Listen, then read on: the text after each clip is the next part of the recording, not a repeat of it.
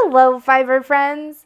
If you've ever watched one of my spinning tutorials and thought, I wish I could see the whole spinning wheel, this is the video for you. I am going to introduce you to my 4 spinning wheels. I have 2 wheels that I purchased used as vintage wheels. Those are my go-to regular everyday spinners. And then I have 2 wheels that are antique wheels that are each a restoration project. So let's get started and meet the wheels. Hi fiber friends, welcome to my channel. If you're enjoying my videos and you'd like to show your support, please click the like button. Make sure that you've subscribed so you don't miss a video. And while you're here, make sure to leave a comment. All right, let's get back to the show. This is the first wheel that I ever got. It is an Ashford Traditional. It's an older Ashford Traditional. This one is from the 1960s. Ashford has a very useful chart that I will link in the description below. If you come across an Ashford Traditional and you want to date the wheel and figure out when it was made, you can use this chart and it will tell you to look for specific features.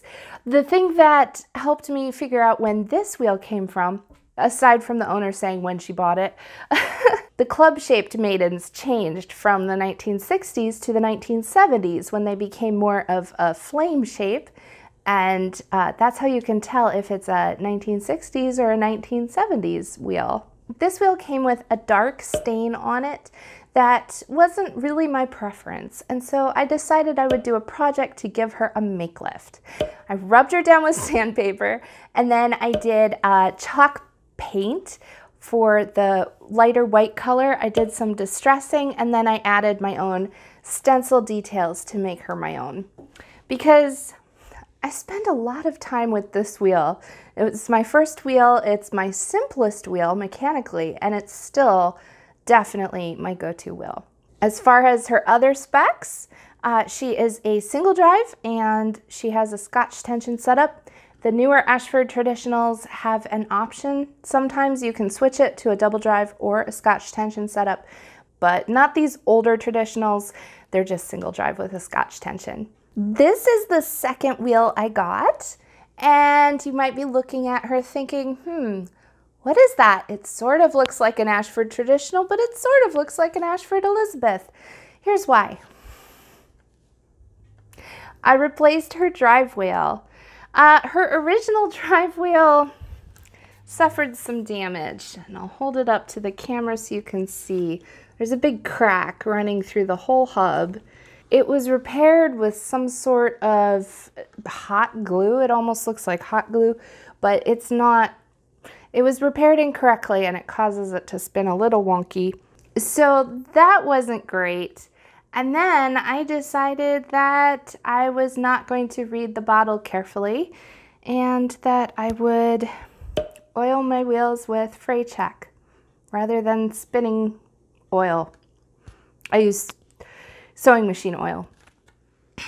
So the fray check, still on there, is there. The fray check left this gummy film all over everything. It looks like when you pour Elmer's glue all over your hand in kindergarten and then you peel it off and it feels really cool. Well, it's not really cool when it's all over your spinning wheel. So because this wheel had some problems anyway, I had a backup drive wheel. It's an extra wheel from an Ashford Traditional. So at this point, I decided that I would just swap the wheels because I tore the whole thing apart anyway. Well, my husband did. So at this point, I decided to just swap the drive wheels and put a wheel from an Ashford Traditional on the Elizabeth body. So she's a little bit of, I guess, technically a Franken wheel, but she spins just fine. The main difference between the traditional wheel and the Elizabeth wheel is that the Elizabeth wheel is a little bit more of a production wheel, and so it's meant for a higher capacity of spinning because it's a little heavier, it spins longer. So that's mainly the only difference. If you had never spun on an Elizabeth, if you'd only spun on a traditional, it would probably feel like a traditional. Having spun with the Elizabeth wheel, I can feel the difference, but it still works for me. So if I already had an Ashford Traditional, why did I get the Elizabeth? Well, for one, she was a great deal. I got her used. She's from the 1980s. This is the first model of Elizabeth that they made. They have a newer model now. But the main reason was because I got this wheel with the bulky flyer and bulky bobbin setup.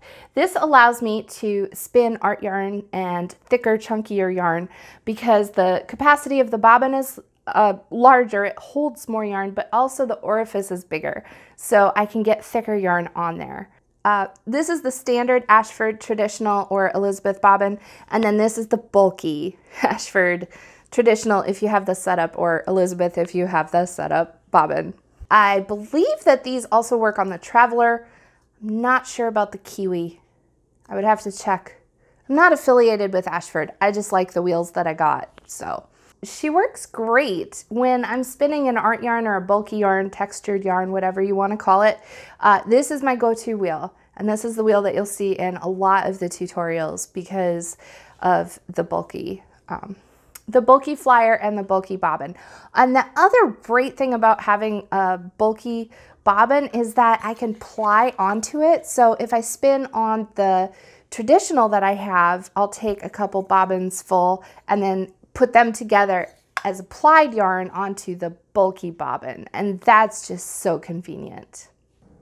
Next up are my two restoration projects. These are both antique wheels, and the first one I'm going to show you I have named Tulip because I think the spokes on the drive wheel look like tulips. What do you think? Do you name your wheels? If any of you watching name your wheels, let me know in the comments below, because maybe I'm just a big weirdo, but I mean, I'm still okay with that. But so Tulip, there's a little bit of a story here. Tulip came from South Dakota by way of Sweden. She was made in Sweden, came over on a boat when people were en masse coming over to America in the mid to late 1800s. That's when she is from.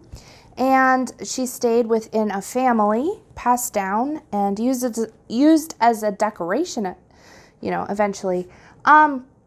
So they had all the pieces to her, but the owners of this wheel were downsizing and moving into a retirement home and didn't want to have as many things with them, but they wanted this wheel to go to someone who would appreciate it. And so I said, well, sure, I guess I'll take it. So she came with me, and she is the first of my two restoration projects.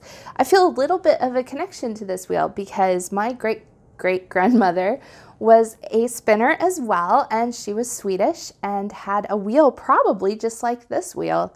And who knows, maybe they knew each other. Maybe they were on the same boat. Who knows? All right, so she's been in a box since I moved. I'm gonna unpack her and put her together, and let's take a look at Tulip. I just recently filmed a distaff video for Distaff Day with a tutorial if you'd like to make your own distaff. In that tutorial that I just did about a week ago, I was talking about how the extension piece for the distaff that goes on the Ashford Elizabeth was missing. Guess where it was? It was in the box with Tulip. Well, here it is. This attaches to the Ashford Elizabeth. It attaches to the table just like this. And then there's the hole for the distaff. And it just plops right in there. That's all it is. It's a very simple piece. I wasn't too concerned about it being missing because honestly, this could be, there's many ways to work this out. I'll show you the distaff in a minute though, because it, I believe, has found its new permanent home in my other new to me antique wheel. All right, let's focus on Tulip. I don't know. Oh, it's my son's baby blankets. Here are the maidens. You can see the hole where the flyer goes in this one, and then this one has this leather piece that holds the flyer.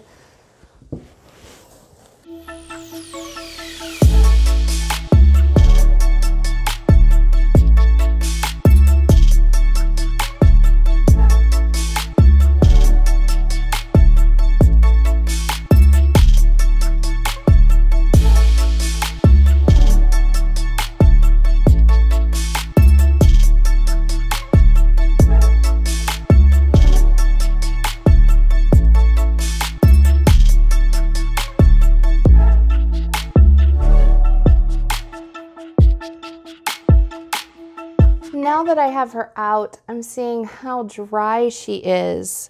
This bobbin was cracked to begin with. A dog got a hold of it before I rescued her, and these were the pieces that she still had. But I can see how brittle the wood is, and I really think I need to do some work on her before I put her together. She's gone through a move across states. We were in Wyoming, now we're in Illinois. She needs some TLC. So I'm glad to have gotten her out. I will dust her off. These are all the pieces, and this is what a spinning wheel looks like when it is taken apart. But here is the most amazing thing that happened with this wheel. This is the treadle, and this is the piece that goes into the treadle. It screws in there, and then this is what goes into the leg. These are the pivot points of the treadle piece. And when I got it, I saw something on here like this, stuck on there. You can see the mark where it's missing from. And I thought, oh man, you know, it split. It did split. Someone repaired it. This is a wedding ring. Someone repaired this wheel with a wedding ring. And they even coated over it with stain so that it matched the wheel, and we didn't even realize it is actually gold. Someone had this wheel, the treadle split, and they repaired it with a wedding ring. This is an actual gold wedding ring. It's worn down pretty hard, but you can still see there's a little crown symbol on it, and there's an 18K on the inside. Can you imagine having this wheel and thinking, well, we still have to spin, but it broke. What can we use? A wedding ring. And then my imagination started running wild because I thought, you know, what if someone made it, but they couldn't get married, but they gave their love a spinning wheel and she brought it to the new world, and there was the hidden symbol of their love. I don't know. My brain runs away with me. I could write some fantastic stories. Probably it was just there and useful. Not much to work from, I guess, if you're a pioneer in South Dakota way back in the day. So this is my antique Swedish restoration project. And I'm going to leave her on the table because I'm going to go get some oil and give her a good wipe down. Let her soak up some moisture. So as I said, I did put this distaff on this wheel. This is an Ashford Distaff. I put that there for Distaff Day to see if it would fit, and it did, but right now I'm going to remove that so we can just see the wheel herself. This is my most recent acquisition, another antique wheel that I will be restoring. I have different goals for these two wheels. The Swedish wheel, the black wheel that I call Tulip, I believe can be restored to actually function the way that it originally functioned. This wheel has already had some attempted restoration done to it. It's never going to be back to its original condition. But I think that having one wheel to accurately restore and one wheel to find ways to restore, I think that both of those are sort of historical experiments that are valuable, because learning ways to make an old wheel run again, I think that's a valuable thing. And that's what I'll be doing for this wheel. Now, when I got this wheel, my husband and I had a conversation in the car driving away, which was a little bit of an experiment for my channel. It's a little podcast style, but we talked about some different things that I like to look at if I'm looking for a wheel to figure out what kind of condition it's in. And I had my husband guest star with me to share his knowledge and some information from a mechanic's perspective. So I'm going to give some up-close, detailed pictures and little video clips of my wheels, and you can enjoy our car ride, bring a knitting project or a spinning project. yeah, you can enjoy our car ride and hopefully learn a few things. I know I did. Just from a mechanical point of view, what to look for if you're looking at an antique wheel. Those are my 4 spinning wheels. I will see you soon with many more tutorials to come. Make sure you're subscribed and happy spinning.